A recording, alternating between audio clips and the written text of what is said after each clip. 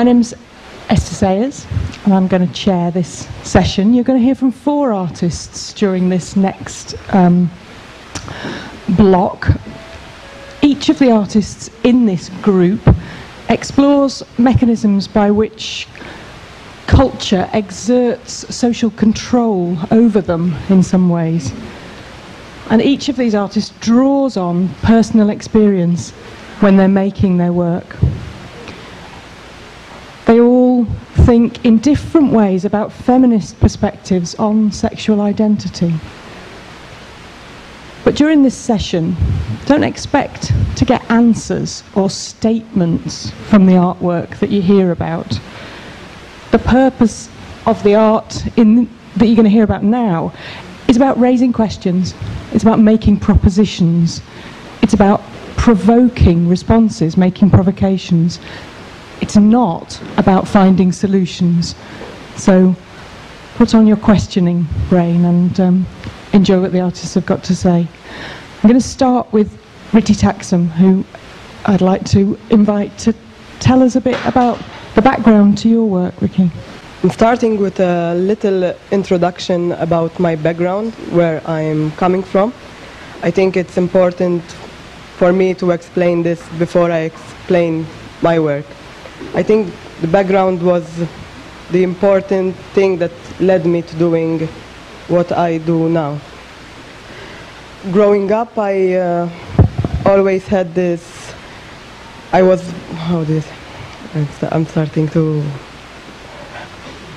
Growing up, I've had a lot of questions about my sexuality, especially at a young age. And when I was growing up, I had no one basically to talk to about all these questions that I have. Basically because I live in a very Catholic island, which is Malta. And also because at the time when I was, discovering myself, my family was going through like a very bad time.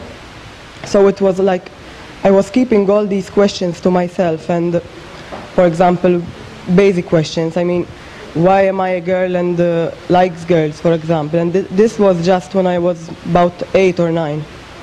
So growing up, accumulating all these questions, I think has led me to what I am doing now. So throughout the years, I try to find different channels through which I can show all these inner feelings. And it's only a few years ago that I discovered that photography was the channel through which I needed to explain what I was feeling, basically. I mean, I couldn't draw because I'm very bad at it, so it had to be something that it could really explain what I feel. And in Malta nowadays, although it's still like they're not really open-minded, they're slowly accepting different ideas of sexual orientation, sexuality in general.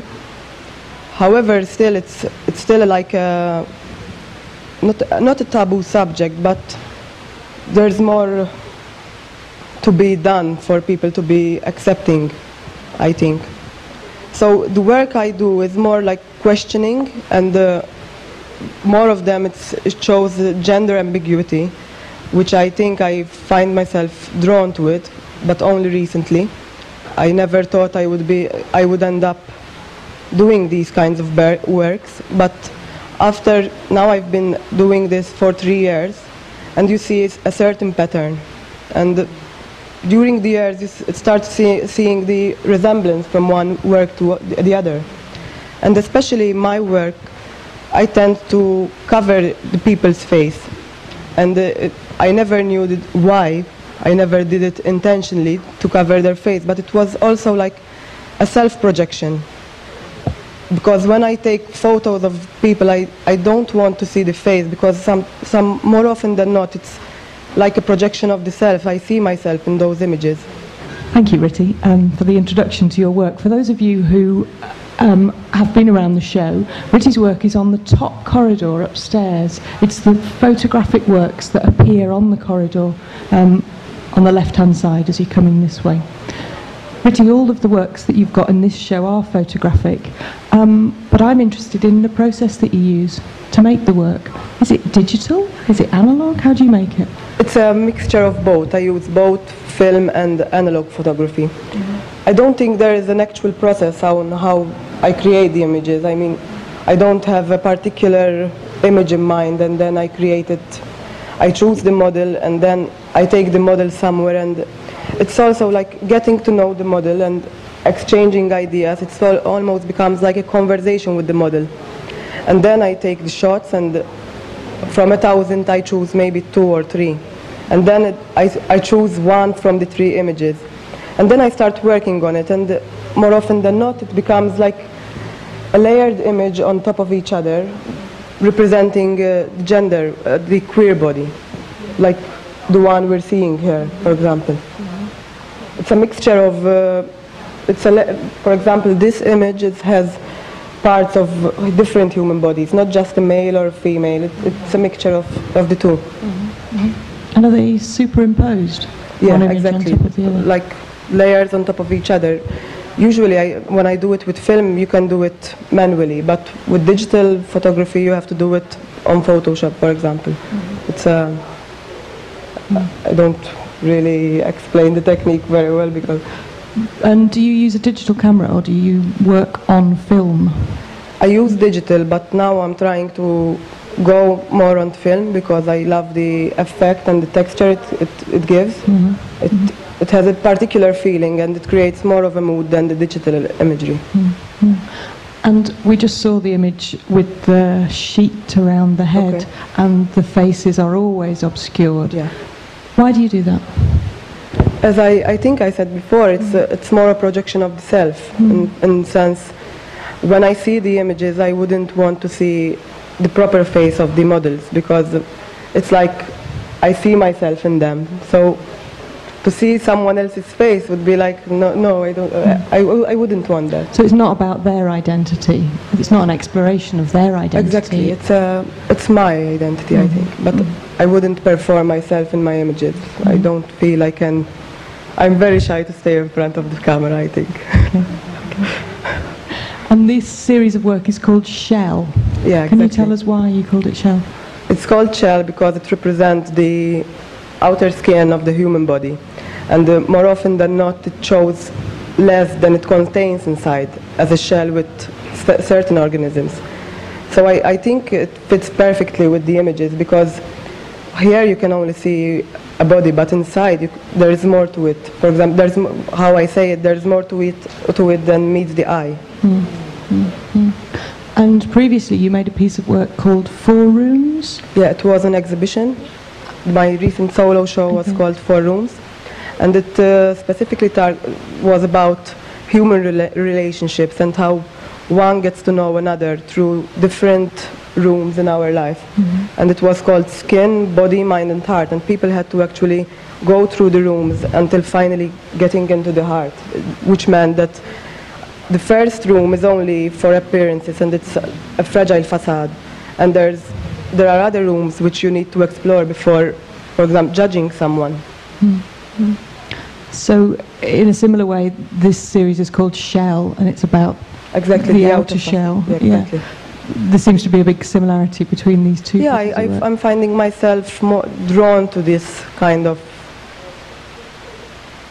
topic.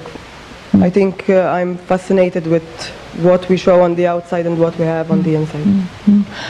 In terms of education, Ritti, did you go to art college?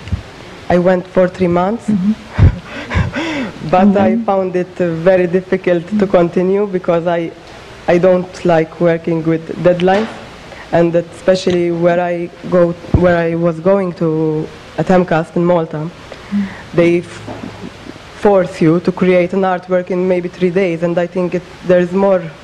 I myself need more time to create an artwork than just with a deadline for 3 days and you get a good grade. So I think it was a bit stifling, the creativity. I'm really interested in the fact that your making process takes time and it didn't fit. You felt stifled as an artist by the systems of education around art. Exactly.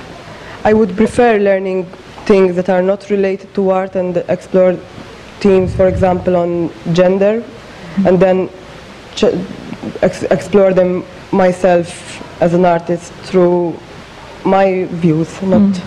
I don't want others to impose. I don't know.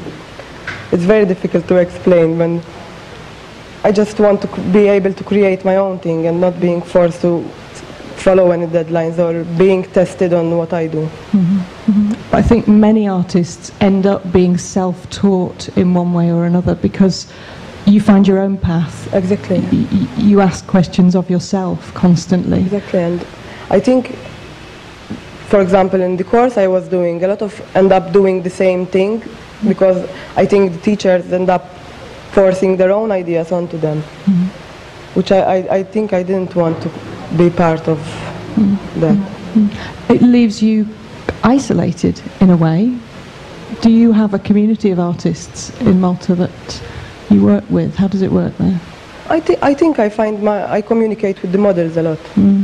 I think I choose the models myself, so I choose them with a particular, I don't know, with a particular background, and then we work together and we communicate. So I find my communication in these people, and we almost, more often than not, we end up being friends rather than a working relationship. Right, interesting. And so you don't know them before you start sometimes? Before, when I started, I knew that they were mostly my friends, but then I started generating more interest in the works, and people were sending me like their photos to take images of them, and I started getting to know more people. Yes, I can imagine that these relationships will continue. Yes, exactly. In fact, some of them I use them more than once, especially for nude shots in Malta. Not a lot of people would like to expose their body to strangers, for example. But so I end up using maybe the same model more than once. Fantastic. And what's next? Do you know? I think next is a break. All right.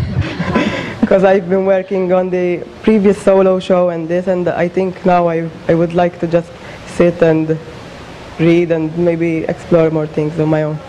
It seems to me from what you've talked about that that's the way that your creative process works, exactly. that it's a reflective process. Exactly, and I think in the past few months I didn't have a lot of time to actually work on something specific. Fantastic. Well, I look forward to the next instalment of Rita Tuxen work. Thank you very much. Thank you. Rita. Okay.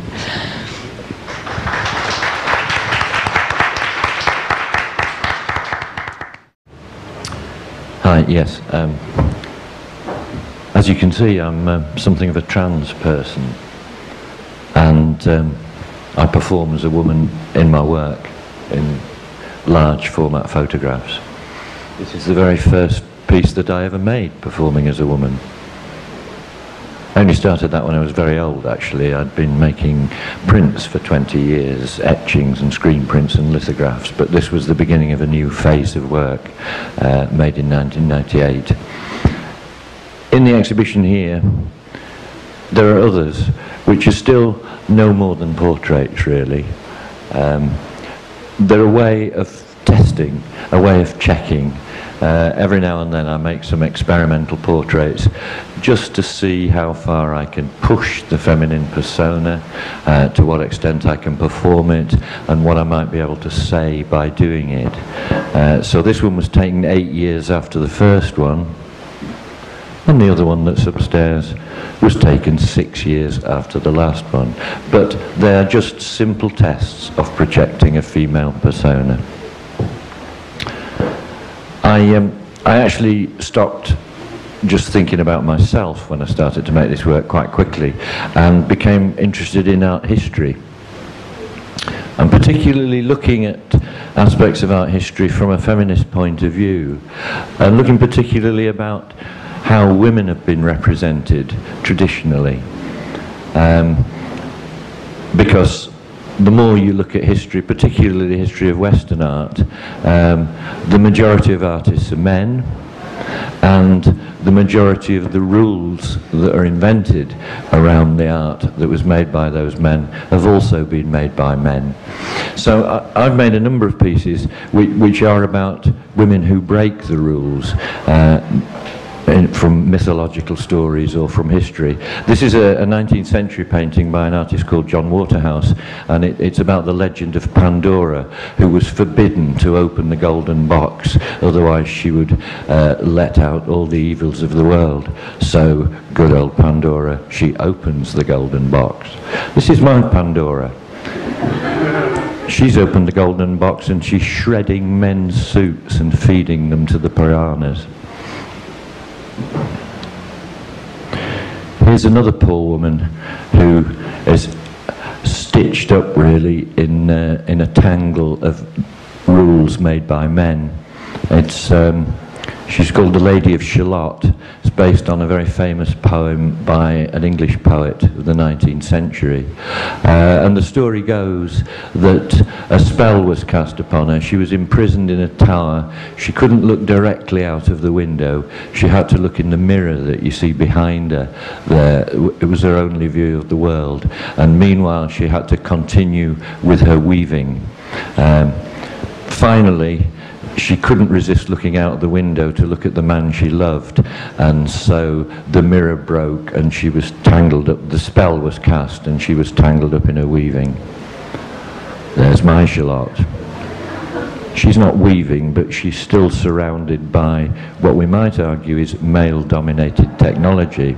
But you'll note she's just about to cut herself free with a big pair of dressmaker's scissors. I also like to play in my work based on historical things with aspects of gender representation. And I was working with a very traditional art gallery in England where they have historical collection of painting and sculptures. And in their collection I found this wonderful Roman sculpture of a hermaphrodite. And obviously discovering a sculpture of someone who has genitalia or other physical features of both sexes was of some interest to me. So I decided that I'd make a response to this. But I actually based my response on another historical painting, which is this one, from the 1890s by a very famous English painter called Frederick Leighton. So I chose to adopt this pose to make my response to the hermaphrodite. So there's mine. You can't really see on the scale it's projected here, but it was a very, very large piece. The two figures were almost life-size on this, and when you see them that size, you could notice that whilst the top figure gives you some information about the body, the lower figure gives you some more explicit information about the body. And this was installed in this very traditional museum in between these grand columns and with rather a lot of ancient sculptures of male genitalia in the room. So in that way, I've played in various ways with ideas of gender and ideas of how women have been represented. And I'm still really continuing with that theme at the moment. There is a long tradition in Western painting of paintings called Judgment of Paris, or sometimes Three Graces. But all of these are about three lovely, naked women on display to be judged by a man called Paris. It's a story from mythology, yet another story from mythology. This goes back to almost the beginnings of this. It's a 15th century painting by German artist Lucas Cranach, but it gives you an idea of the three naked women on display. Here's another from a similar period, slightly later, Italian Renaissance, Botticelli, three nearly naked, and always young and always eroticized by the male artist. So I've been working just recently with a group of older women who are performing with me, and so we old ladies are reproducing our version of what's embedded in centuries of history of this tradition of paintings. We're not including the figure, the male figure of Paris, making a judgment about us as if we're some kind of beauty contest. We're leaving it to you, the viewer, to make your judgments about these three old ladies having great pride in their bodies.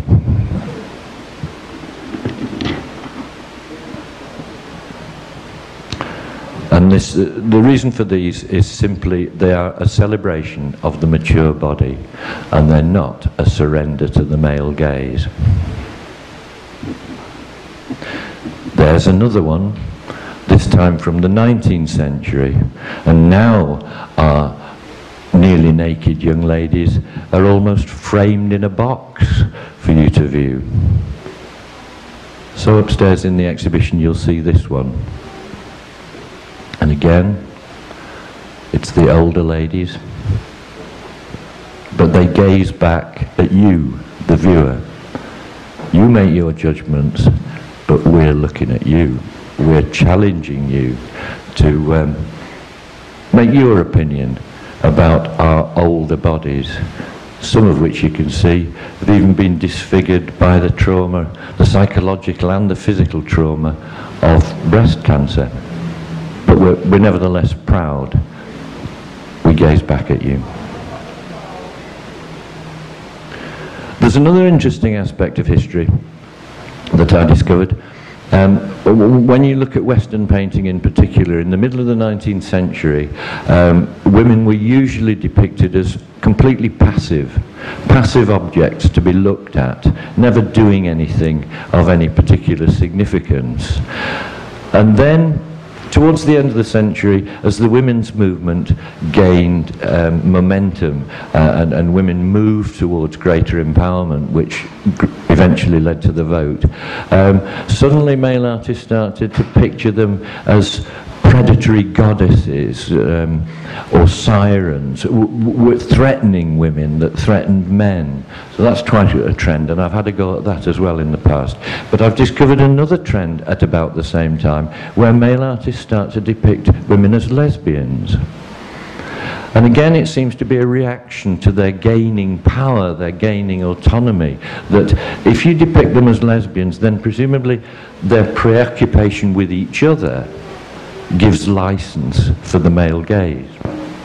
So with my older ladies, I'm interested in playing with this particular phenomenon.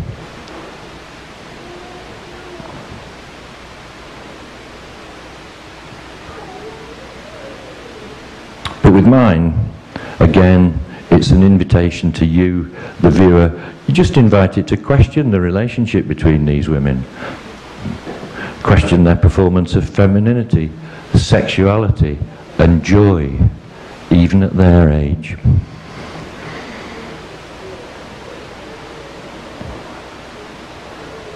But actually all is not joy, because this particular person, as you saw in an earlier image just now, was unfortunate to suffer from breast cancer and have the necessary surgery. And so here is another less joyful aspect of exploring the older body and presenting the older body, not for the sexual titillation of the viewer, but simply as a presentation. This is reality, yet it's a reality to be proud of. This is part of a body of work that I've been making, which I've called the entire body of work Agony and Ecstasy, because in many ways, through our sense of how we present ourselves, how we construct ourselves, how we place ourselves with other people's in terms of our sexuality or our gender or our performance of it, there is agony and there is ecstasy. So I've been exploring this.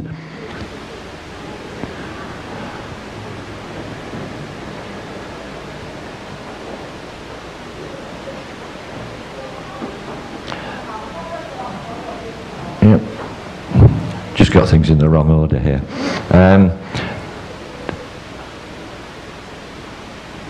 They've been influenced a lot, these agony and ecstasy things, by some paintings by a Brazilian artist friend of mine, who has made paintings over the years, very private, very intimate, very introverted paintings, about abuse that she has suffered earlier in her life, and making the paintings has been a way of coming to terms with this.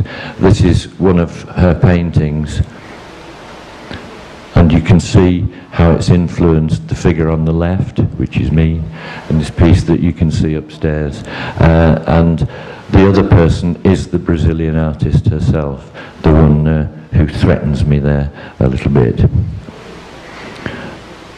But this Agony and Ecstasy series enters a kind of territory of sensuality, tragedy, pleasure, and pain.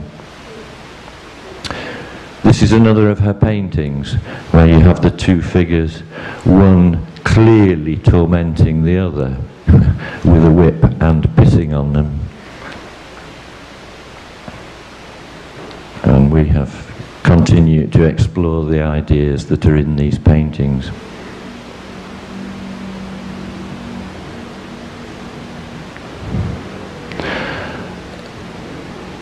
This work, in some of this work, I've become conscious of trying to explore the idea of being a victim. And that's partly something to do with my own psychology.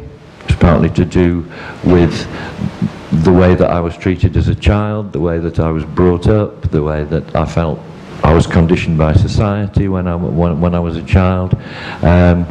So there is some sense of being a victim. But I also found in my researches for some of this work a most interesting theory by an American theorist called Stephen Eisenham, who wrote a book called The Abu Ghraib Effect. And I don't know whether Abu Ghraib has any resonance for you, but it's the prison in Iraq that was run by the American military during the most recent Iraq war.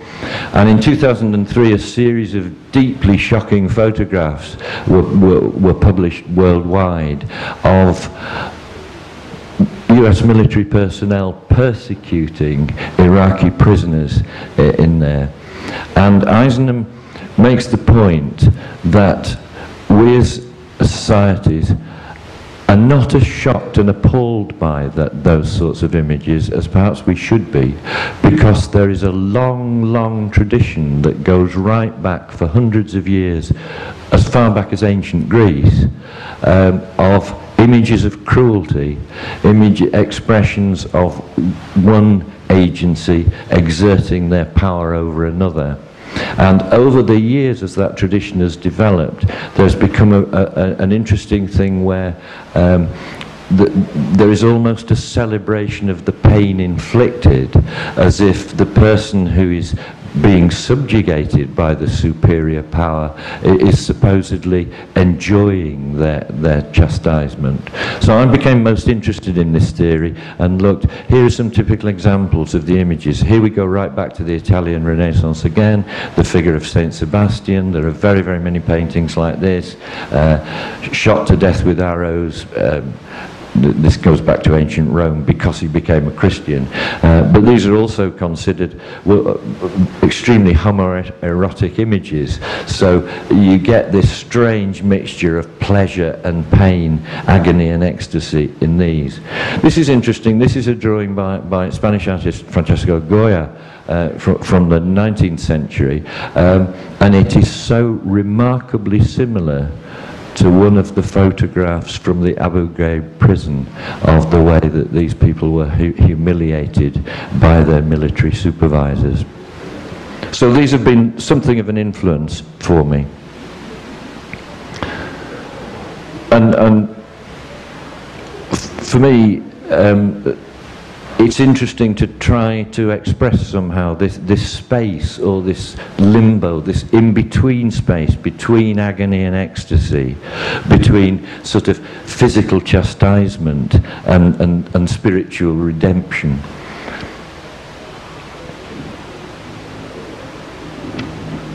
There's a very large piece that you may have seen upstairs, which is, there are elements of suffering in it, but it's less about suffering and more about sexuality, and certainly a lot of it is about being in between.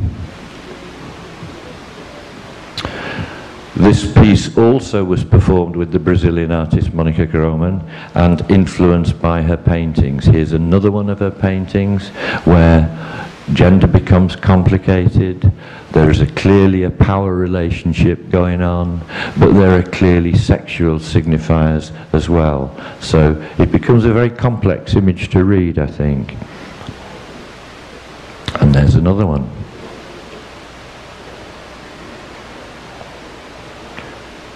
Also influenced, and the title of the piece upstairs is Homage to Pierre Molinière, because we were rather influenced by the work of Molinière, French artist working in the 1960s, like me, projecting himself as a female persona in his work. These were photo montages made in the 60s before the days of Photoshop, but he performs and then makes these composite images, and they to some extent influence the style of our piece. So the piece upstairs is constructed as a performance of sexuality, where gender, sexuality, agony and ecstasy are all in a state of dynamic flux. It seems to speak, well, I hope it speaks more about what sexuality is than simply the word itself.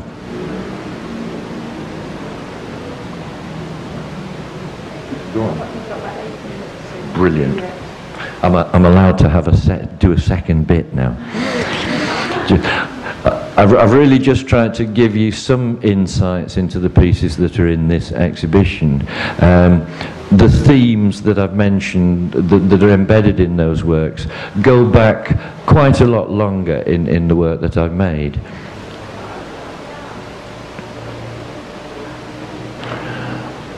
Going back to making pieces that are responses to traditional art forms, mainly from the 19th century in England or in Europe. I mentioned this tradition in the mid-19th century of women being shown as passive objects, sometimes very passive, terminally passive. This is again from the Lady of Shalott story, that she ends up dead in a boat. This is a photograph from the middle of the 19th century by Henry Peach Robinson. Another very famous painting from slightly later by John Everett Millais of Ophelia. I don't know if you're familiar with Shakespeare's play Hamlet, but Ophelia is a character in this who is driven mad and finally ends up dead in the water. This is a piece made in response to it by myself and Ricky, who's here to speak to you next. This is the two of us working and collaborating together to produce this piece. This is yet another famous English painting by a painter called Sir Lawrence Alma Tadema, of yet another young, eroticized young lady on display. As my version. You'll see that my shameless girl has dropped her fan that was hiding herself coyly with it, but mine's dropped it, and perhaps the banana suggests something else that she may be thinking about.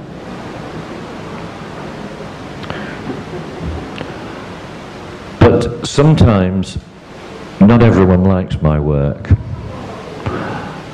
These are some comments written in a visitor's book at the gallery where these works and the 19th century originals were displayed.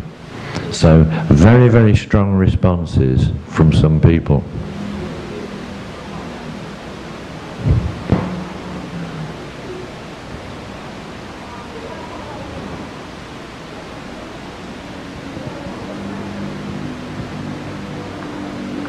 I hope that translators are able to help you with this. If you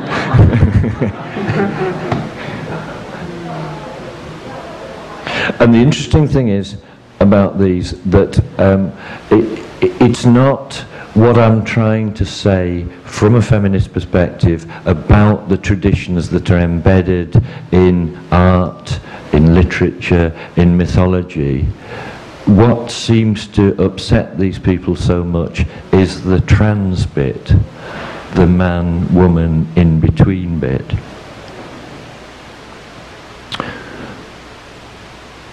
So I did something with those texts actually. Here's another Victorian painting, and this is late Victorian, so this is where the images of women began to turn into those predatory ones who threaten men. This is a goddess. The tradition going right back to ancient Greece is that the goddess Circe could transform men into pigs. Well, I wanted to make a version of this, and it occurred to me that I had proved that I could turn gallery viewers into ignorant swine. So I made a frame for it. Well, I borrowed a frame from the gallery, but inside the frame I put an extra piece, you can see there, and had all of those pieces of writing that you've been reading engraved into the frame. So in a way, I kind of transformed those people who were critical of my work. But receiving those kind of comments made me go on to make some other work, which was specifically about people making judgments about my transgender performance. So here again is another 19th century piece by painter John Waterhouse. This one's called The Magic Circle. It's just this strange woman drawing a circle of fire on the ground around a burning cauldron. That's my version, but I've got an audience. An audience looking slightly perplexed and concerned and not sure what they think, what their responses are to this transgender performance. And then there's another painting by the same artist, John Waterhouse, of a person called Mariamne. This goes back to Christian history. She was the wife of King Herod, who features in early Christian history, and she was wrongly accused of adultery and put to death. So there's my version.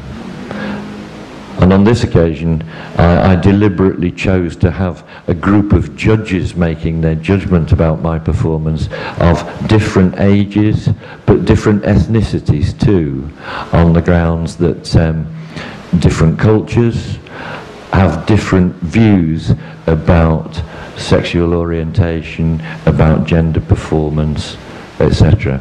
And it's one of the reasons that I'm absolutely delighted to be here to test my work with an audience from a different culture, and I look forward to finding out some of those responses. I also wonder what some of those people who wrote the very critical things would have said about the newer work that I have upstairs, but we'll see. Thank you. Thank you, Phil. Good afternoon. I wanted to address my question to Phil. I wanted to say that I came to meet your work like a couple of weeks ago before I came into the exhibition, and I was really interested by it. It was really, I really liked it, and being like, and I was also really happy like today when I was hearing you, because like being new to all the how to read an image and that kind of things. I was like pretty accurate of some of the things that I could read on your work, and it's like for me it's really nice when I see a work that the artist is talking to me through the piece, rather than me projecting myself on the image. But my question is regarding your process. Having met before in my life, like I had a transgender friend. For her thing was like trying to find the means to make her body correspond to what she felt inside she was, because she wasn't comfortable on that body she was born with.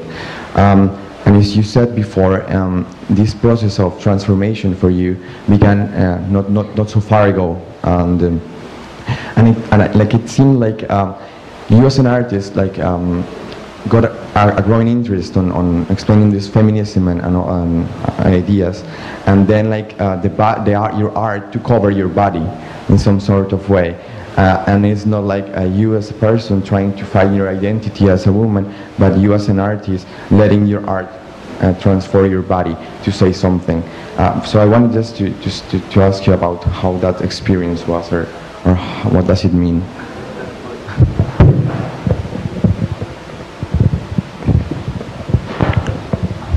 Thanks. Yeah, you touch on an interesting thing. It's this is not a deeply analytical answer I'll give you. It's an anecdote from my life, really. That as a person, as opposed to an artist, I decided gradually over a period of some time that well, I wish to consider myself as a woman. I find in all of this territory, actually, language is very difficult, because as soon as I say that, you know, I began to think of myself as a woman. It's another way of saying other, which we've already touched on.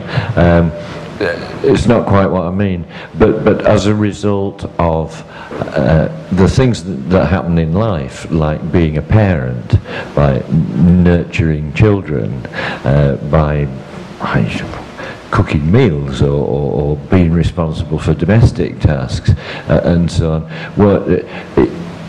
One's sense of what gender roles are and what maleness is and what femaleness begin to erode, they begin to dissolve, and so that process went on over a period of time, which made me begin to think that the kind of behaviour that I wanted was that associated with women.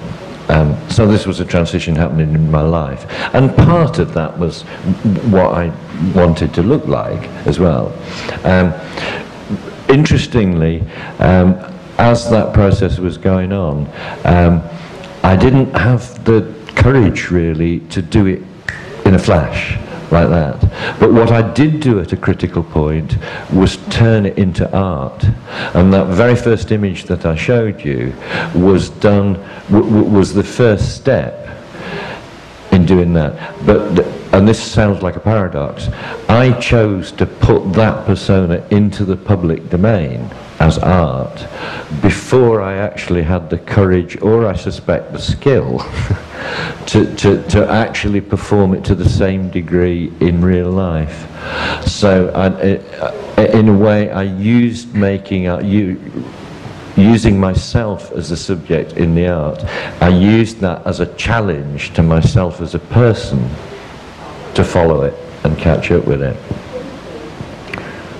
As I told you, you were going to get a personal anecdote. Does it in any way answer your question? Yeah, I was just interested in how it happened. It was like, yeah. I might just come in on that, because you may have noticed Phil and I have the same surname, and he's actually my father. And so at that point, when that image was being made, I was the newly graduated art student with a camera who took the photograph. And it was a very important part of the process, I think, that it could stay within the realms of the family. That at that point, this wasn't, as Phil's just said, a moment to become public, but it was a moment to become public with Phil's family. So in a sense, as his daughter, I was integrated into this process of change by being involved in the art making, by playing a role and being supportive. And so you know, the art and the life seem to be enmeshed together in the process of making the work. Our secret is out.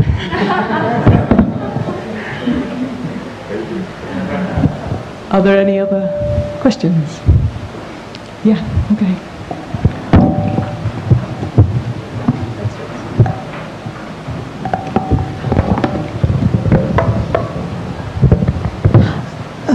Hello. The question is for Mr. Sayers. Like, you showed a lot of images from John Waterhouse, and I was wondering, like, all the paintings that he had drawn about women are very feminine. And have you thought about, like, Gustav Klimt, and yeah, and also, like, how do you perceive, like, tomboy? Like, is it? I think it's probably harder for men to act like a tomboy since she's a girl and she sort of acts like a boy. You mentioned Waterhouse, and then, you know, the possibility of working with another artist like Gustav Klimt.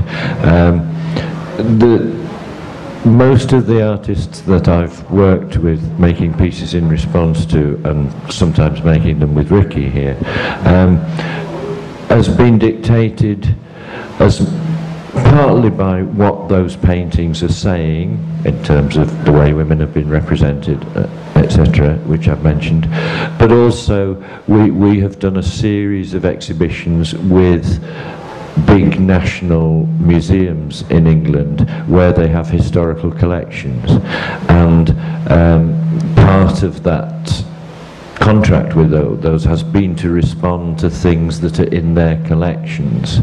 So that's determined the artist to some extent. We know the kind of thematics that we want to work with, the kind of things that I've been talking about. But you know, if I'm working with a particular gallery, then I have to see what's in their collection and find the things that are most appropriate to what I want to speak about, whoever the artist is. Now, it just happened that one of the galleries that we worked with had the John Waterhouse Lady of Shalott in their collection. And so I responded to it, and one of the goddess Circe came the same way. And then, as a result of doing those, the curators of a big major national international John Waterhouse show, it was a retrospective that went to Holland, to London, and to Canada. They contacted me and were interested in what I was doing. So I then made more works about Waterhouse. So in fact, that's driven pragmatically by just being active as an artist rather than any particular selection of a particular artist for what they're doing. In terms of Klimt or anybody else, you're quite right. As I've tried to say, there are a number of thematics which I keep returning to because I don't think the job's done. I think there's still an awful lot that can be said about some of these issues, and so there are many artists that I'd like to work with, and Klimt and all that period of secessionists and things is another interesting period in terms of what was happening politically and culturally within that. I suppose I can conclude that by just saying life's too short. I'm going to pass you over to Ritty now because I think perhaps she can speak to your question about the tomboy. What I was trying to say is that the two other artists are showing pictures or videos that are of another person, like another with opposite gender, but they. I just wonder, like, was it because it was easier just to act as a feminine woman, rather than like being a tomboy, like where a tomboy is in the middle, in between. And with your work, you go, it's ambiguous. Yeah, exactly. I don't really portray either a feminine side or a masculine side. I think most of my work are a mixture of the two together. In fact, some of them, that's why, are layered on top of each other. I don't necessarily portray a body of a female body or a male, so I don't think that applies to me in a sense. I've never been a tomboy, even though I did live about 40 years of my life attempting to perform masculinity, and I am still a biological male, but I don't think I've ever been a tomboy. So in fact, your question almost qualifies my earlier comment that for me the transition into simply adopting a more female persona was not a great step over the great divide into the other, as far as I'm concerned. It seemed actually to be a natural progression of my temperament. But bringing us back to the theme of the show, there's a very, very strong element of desire was driving that. Okay. I think in many ways something that's coming up through that is that perhaps biological women get to perform different gendered identities in a slightly more flexible and fluid way than the biological male is seen culturally as a much more culturally specific individual who has less opportunity to try out different things. It was easy for me to be a tomboy growing up because you kind of could and you can get away with it. Much more difficult for a boy to do that the other way around. I think on this note, given the time I've had the card, then we need to draw it to a close, but please continue these conversations with the artists in the break. Thank you very much.